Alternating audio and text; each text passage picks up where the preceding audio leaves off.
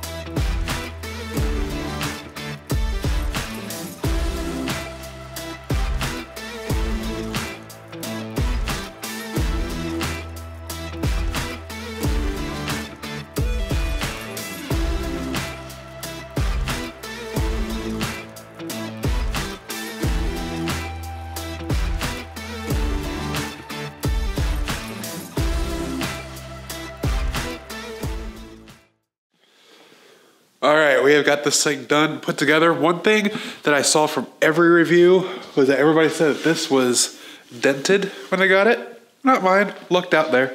I think it's all good, so we're going to put it to the test. If you will see here, I have got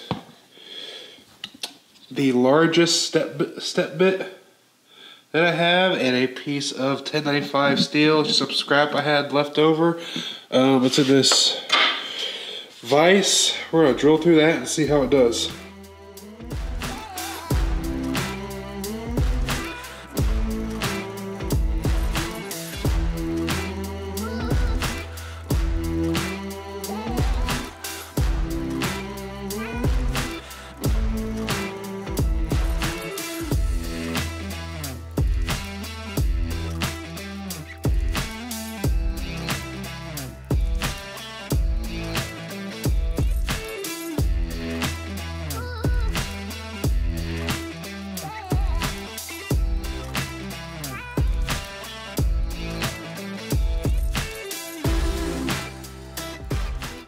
All right, that's all she wrote. It made it through. That was a 7/8 was the max diameter step bit. It's the biggest one I've got. Made it through with no problem.